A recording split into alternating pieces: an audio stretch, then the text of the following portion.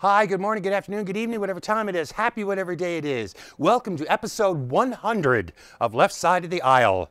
I'm your host. My name is Larry Erickson. And for this week, we're going to be doing something a little bit different to celebrate our 100th show. And the fact that this is the first full day of spring on which this is being done, we're going to celebrate. There's not going to be any ranting denunciations of the evilness in the world. Instead, it's all going to be good stuff. We got some good news, we got a couple of hero awards, and we got some cool science stuff under our occasional feature called And Another Thing. But if you do have any reactions to the show, as always, Whoviating, WHOVIATING at AOL.com. And my website, Lotus Surviving a Dark Time, will be up around here somewhere a couple of times during the show. You can get the email address from there. Please just remember to put your cable show or Left Side of the Aisle, something like that, in the subject line so I know it's not spam. And be a little patient because I do answer my mail, but I can be a little slow about it. All right, with that, oh, by the way, something else just before I get started. There are a couple of things that would be deserving of discussion this week, but they're going to be put off for the sake of our celebration. One thing that I'm going to have to talk about, March 19th was the 10th anniversary of the start of the Iraq War. That's something, the Iraq War is something that has to be addressed. Also, there is the matter of the stomach-turning cowardice on the part of the Democratic leadership in the Senate over the issue of guns. And finally, there is a budget that I have to talk about. It's proposed by the Congressional Progressive Caucus. It may well have already been voted on by the time you see this.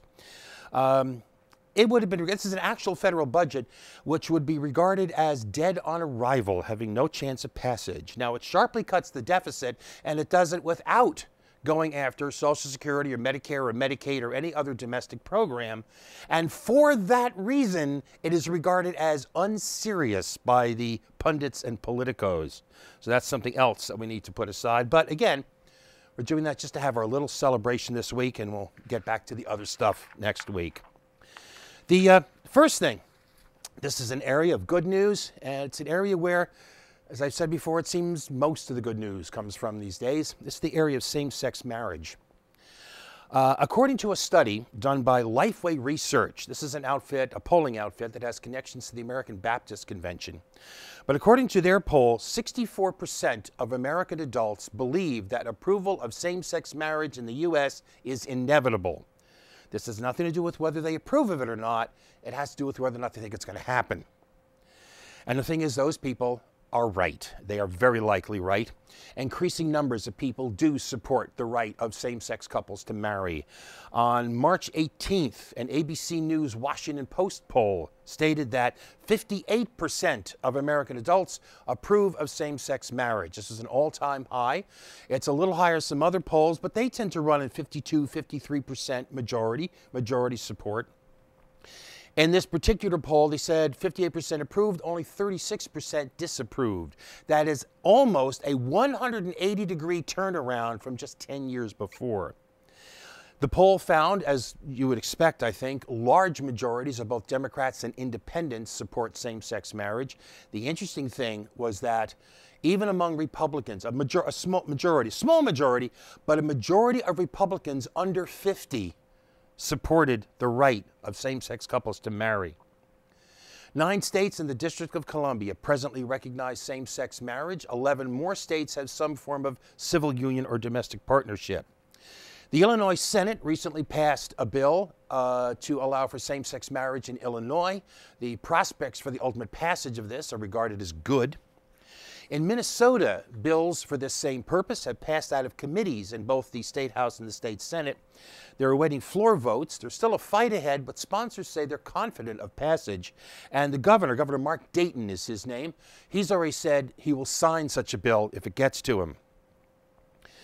Now, a couple of quick footnotes to this bit of good news. One, the Green Street United Methodist Church of Winston-Salem, North Carolina, has issued a very dramatic, very moving statement declaring that it will no longer perform straight marriages until same-sex marriage is legal in North Carolina. And 2, I keep saying this is an area where we know justice will come. It is going to happen. Why do I keep saying that? Well, here's one reason. That same ABC News Washington Post poll I just cited. Among people aged 18 to 29, 81% supported the right of same-sex marriage. So all we really have to do is wait for the old fogies to die off. Oh, by the way, the house in the picture that's up here, this house actually sits right across the street from the headquarters of the Westboro Baptist Church. All right, moving on to another area of good news. The Maryland General Assembly has voted to repeal the state's death penalty. The bill now goes to Governor Martin O'Malley, who is sure to sign it because he campaigned for this. The bill didn't come out of nowhere. There have been previous attempts to ban the death penalty. There had been a creation of a commission to study the issue, which recommended a ban, and moves to tighten the requirements for imposing the death penalty. But now, Maryland is doing away with it altogether. Maryland thus will become the 18th state and the 6th state in the last few years to end the death penalty. Connecticut, Illinois, New Jersey, New York, and New Mexico were the other 5. Now, even so, despite this progress, the United States remains the only advanced Western democracy that refuses to recognize the death penalty as the class and race-based violation of human rights, which it is. I want you to look at this map. Okay, look at this map. Countries marked in blue on this map, and there are 100 of them, they have eliminated the death penalty. The countries in that sort of ugly greenish color, they only impose the death penalty under extraordinary circumstances like crimes committed in wartime. Those in gold have abolished it in practice. The death penalty may still be on the books, but they have not executed anybody in at least 10 years, which leaves those in reddish brown, including us. And I want you to look at that and look at the other countries in reddish brown and see who we are aligning ourselves with. We should be ashamed. However, I do want to end, this is good news, so I want to end on an up note. The death penalty is fading away in most of the United States of its own accord. The Death Penalty Information Center says that death sentences in the U.S. have declined by 75% and actual executions by 60% since the 1990s. All right, next up, more good news, or good news at least for some of us. In 1913, the New York Times quoted a medical examiner as describing a particular woman. This is an actual particular individual. And you have to know that this woman he was talking about had what would, by modern calculations, had a body mass index, or a BMI, of 27. Remember that. Well, he described this woman as perfect and said, quoting, "In her physical makeup, there was not a single defect." Well, today, a BMI between 25 and 30 is considered overweight. Anything above 30 is considered obese. New research just published in the Journal of the American Medical Association says that they might have had it right in 1913. These researchers analyzed nearly 100 studies involving nearly 3 million people, and they compared mortality rates among different weight classes. Now, there are three classes of obesity, class 1, 2, and 3, obviously. Only the highest 2 classes of obesity, that's with BMIs above 35, actually had a higher rate of mortality. People in the overweight category and in the so-called moderately obese, class 1 obesity, actually had a lower mortality than those in the so-called normal range. In other words, people who are classified today as overweight or moderately obese actually experienced a lower rate of mortality as compared to those in the normal, healthy weight range. The difference wasn't huge, but it was there.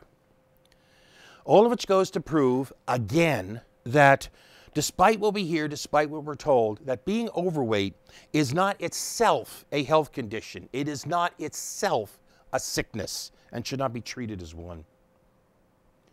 All right, another area of good news. Last week, I mentioned these outrageous, these extrajudicial, warrantless demands for personal information called national security letters, or NSLs. Well, early last year, the FBI sent one of these secret letters to a phone company demanding it turn over certain customer records. We don't know what company or what records because the recipient of such a letter is barred from even mentioning that they got it. But the phone company in this case did something almost unheard of. It challenged the letter in court. A 2006 amendment to the so-called Patriot Act, which I actually call the Traitor Act for its effect on our civil liberties and privacy, but the Patriot Act, an amendment to that, specifically allowed for such challenges. Despite this, the Obama administration, which came into office pledging to be the most transparent administration ever in our history, responded with a civil complaint charging that the company, by not simply complying and handing over the files, had actually violated federal law by interfering, quote, with the United States' sovereign interest in national security. Now, the whole case gets complex and it's shrouded in secrecy. I mean, today, we still don't know even what phone company is involved, although the Wall Street Journal speculates that the company is Working Assets, which runs a wireless service called Credo, but we don't know for that. What we do know, this is what we do know.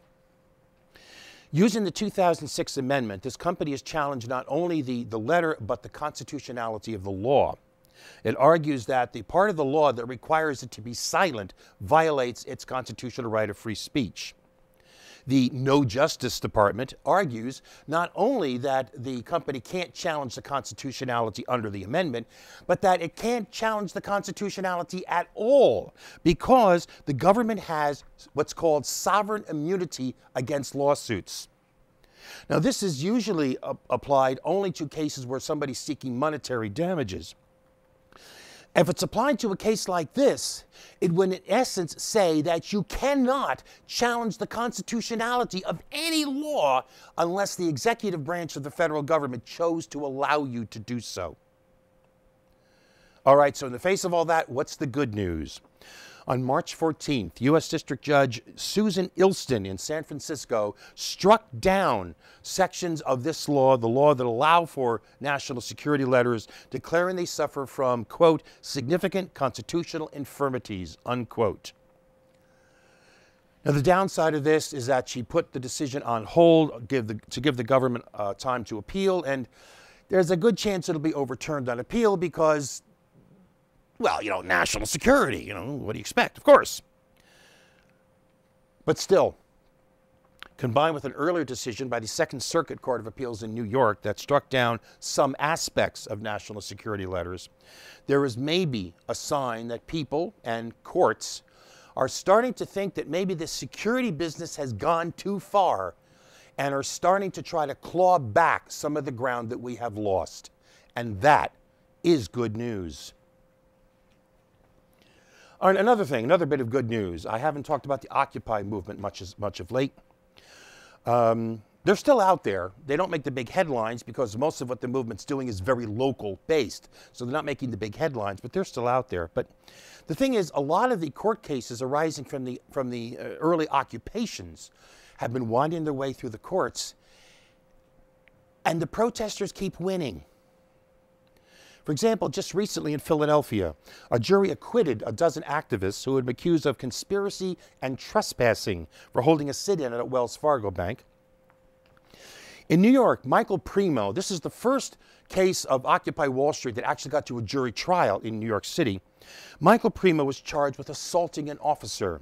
He was acquitted after video showed that the cops had lied about the incident, and in fact, Primo was the victim, not the assailant.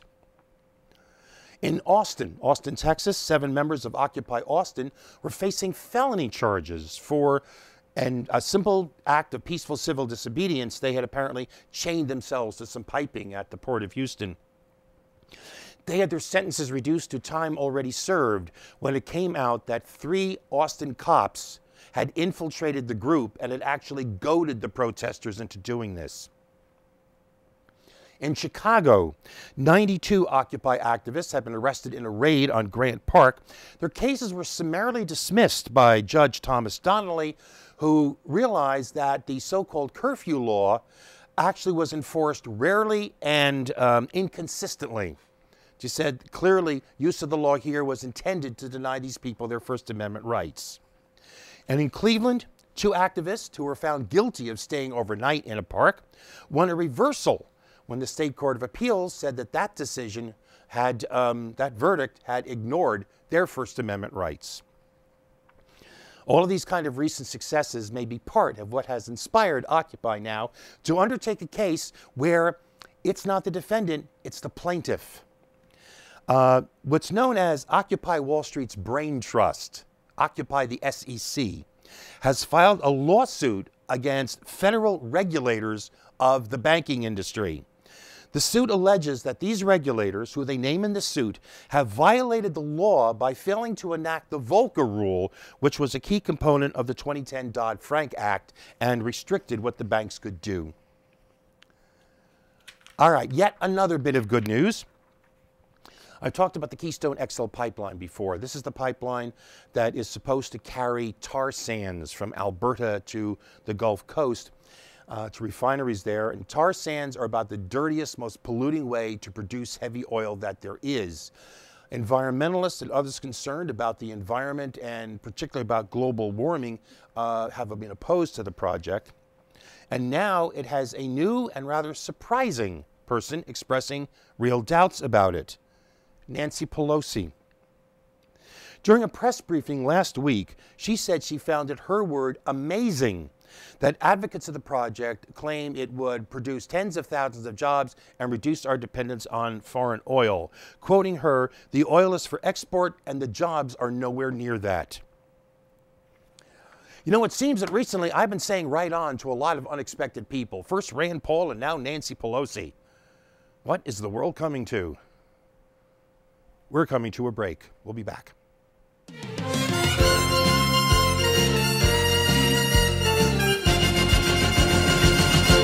Here we are, back. There you are, not having left. So, we got a couple of hero awards for you to come up. Yes, the first one goes to a woman in Bosnia-Herzegovina. Now, earlier this month, there's a school in Mostar in Bosnia-Herzegovina. It was established in 2006 for the specific purpose of trying to contribute to the reconstruction of a post-conflict society. There are students from about 40 different countries who attend this college. And early this month, they were having a march through Mostar with carrying flags, kind of like, you know, multicultural kind of thing. Well, this young woman, this young Croatian woman, was in the parade. She was holding hands with her Serbian boyfriend. And an old woman on the side demanded to know how she could dare and stand to walk next to a Serb. In response, she kissed him. A Reddit user with the screen name Evolved Bacteria, who took the picture, said it showed, quoting, "For us here in Mostar, the new generations are not willing to contribute to a war of minds. Hope springs eternal." All right, our other hero award, very quickly. Last week I said I was giving a hero award to Bradley Manning. I wanted to sort of formalize it this week, taking advantage of the fact that an audio recording of the statement that he made to the court-martial has been made available to the Freedom of the Press Foundation. They said they don't know who did it or how they did it, but they've got it, they verified its authenticity, and they're releasing it. And a link to this will be at my website. You've got to realize the restrictions that have been going on with this trial. You can't make any video recordings, you can't make any audio recordings, you can't even take a picture of Bradley Manning, and you can't get a transcript of what's going on. This actually is our first chance ever to hear Bradley Manning in his own voice. Use it. All right, for the rest of the show, we're going to go to some cool science stuff. And another thing, this is called. And the first two are actually they're sort of hybrids of good news and another thing. So we're going to start at Lima, Peru. Now, Lima, you probably didn't know this, or at least I didn't know this. Lima, Peru is on a desert. In fact, it's the second largest capital city in the world that's on a desert. It gets about a half of inch of rain a year. In fact, the nation of Peru averages about 2 inches of rain a year. So fresh water is always a problem. It's always a consideration. All right, the billboard in this picture is an answer to that question. It was designed by folks at Peru's University of Technology and Engineering, and it takes advantage of the fact that the local humidity is about 98%, and it uses reverse osmosis to literally suck the water out of the air, and at the bottom provides a tap with pure, clean water.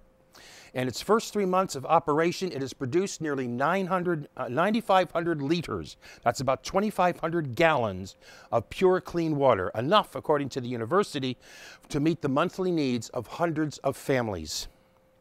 Some folks are now hoping to even have something like this in every village. And it could hardly have come at a better time. See, people in Peru depend upon the yearly melt from Andean glaciers for their water supply. And as a result of global warming, those glaciers have shrunk by 30 to 50% since the 1990s. All right, on our other very good news and another thing issue, the FCC, the Federal Communications Commission, has advanced a proposal to create a super Wi-Fi network, a nationwide public Wi-Fi network, which would make long-range Wi-Fi available to in almost all urban areas and a lot of rural ones. Now, the problem with this, the technical problem, is that there'd be no one managing this network. So, and especially in urban areas, it could become so congested that traffic would slow to a crawl, kind of like, Route 3 on a Friday summer evening. But if implemented, this would not only bring internet and wireless access into the reach of people who cannot currently afford it, for a lot of casual users, it could replace their corporate carrier altogether, which is why, of course, the big wireless companies are against it. They despise the idea and want the government to sell this portion of the spectrum to them instead of releasing it for public use. However, the idea is for free, nationwide, public Wi-Fi. It seems to me that's the kind of thing that the government should be doing. All right, some cool science stuff, a little bit of cool science stuff. This I think is really cool. I like this. The 13th century saga, Viking saga of Saint Olaf refers to sunstones. These were special crystals that the Vikings used to navigate under less than sunny conditions. Now, none have ever been found at any Viking archaeological sites, so they have been the source of speculation and myth and whatnot. But now it develops that a crystal that was uncovered in the wreck of an Elizabethan warship that wrecked off the Channel Islands in 1592 may actually say that these crystals were real. A crystal was found less than 3 feet from navigational instruments in the wreck, which indicates it was stored with them. And chemical analysis has confirmed that it is Icelandic spar, or calcite crystal. Now, Icelandic spar is what's called birefringent. What it means is that if you look through it, you'll see a double image. You may be able to make out the double image in the picture here. But if the crystal is held in just the right position, the image you see becomes a single image. And when that happens, that crystal is pointed east-west. This remains true even in low light, even when it's foggy, even when it's cloudy, even when twilight has come, even when the sun's a little bit below the horizon. Now today, the particular crystal they found will be useless for navigation. It's been abraded, it's been spoiled by salts and so on. But this came at a time when Europeans had not fully mastered the vagaries of using a magnetic compass, and they could have used this kind of crystal like as a backup. Now again, no such crystals have been found at Viking sites, which is maybe not surprising since the Vikings tended to cremate their dead. However, recent excavations have turned up fragments of these crystals at these sites, which means that there were people at these sites who were using these crystals for something. All right, going from there, we're going to head out into space a little bit, very quickly, out to Mars. You probably heard about this, but an analysis of a rock sample that was recently collected by NASA's Curiosity rover shows ancient Mars could have supported life, maybe microbe life, but life. Michael Myers, lead scientist for the project, said, and I'm quoting him, "A fundamental question for this mission is whether Mars could have supported a habitable environment. From what we know now, the answer is yes." Now, you got to understand, they didn't find life, okay? And this doesn't mean that there was life on Mars in the past. What it does mean is that the physical and chemical conditions that allow for life did exist on Mars. maybe at least in the distant past, but they did exist. All right, from there, we're going to head way out into space. Way out into space, 56 million light years from Earth. I want you to imagine a ball more than 2 million miles wide. That's more than 8 times the distance of the Earth to the moon. A ball 2 million miles wide, spinning so fast that the speed at its surface approaches the speed of light. Such an object actually exists. The supermassive black hole at the center of spiral galaxy NGC 1365, 56 million light years out there. This is the first time anyone has accurately measured the spin of a supermassive black hole, which is the kind of huge kind of black hole that sits at the center of many galaxies, including the Milky Way, by the way. Now, a black hole is something where there's so much stuff, so much matter compressed into such a small space that the gravity is so great that even light can't escape it. Even light can't escape it. As material spirals in toward the black hole, it accelerates, goes faster and faster and faster, and the friction among the particles becomes so great, generates so much energy that this emits X-rays. What's more, the gravity is so strong that as this black hole spins, it literally drags space-time around with it. It distorts space-time. It's called frame dragging. The point of this is that as a result of this frame dragging, this material can get closer to the black hole before it gets actually sucked in and beyond our reach. So if you can see where the X-rays are coming from, astronomers can actually measure the black hole spin. Why would they go through all this? Well, 2 reasons. One, if you know a black hole's mass and its spin, you know everything there is to know about it. And a black hole spin, more importantly, gives clues to its past, and by extension, clues to the evolution of the galaxy in which it sits.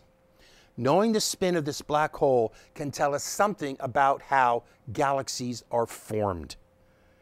And it's one of the cool things about these science, where you think these odd things, imagine how you can figure out the history of a galaxy 56 million light years away. This is the time when there were still dinosaurs on Earth. The dinosaurs are just disappearing. 56 million light years away.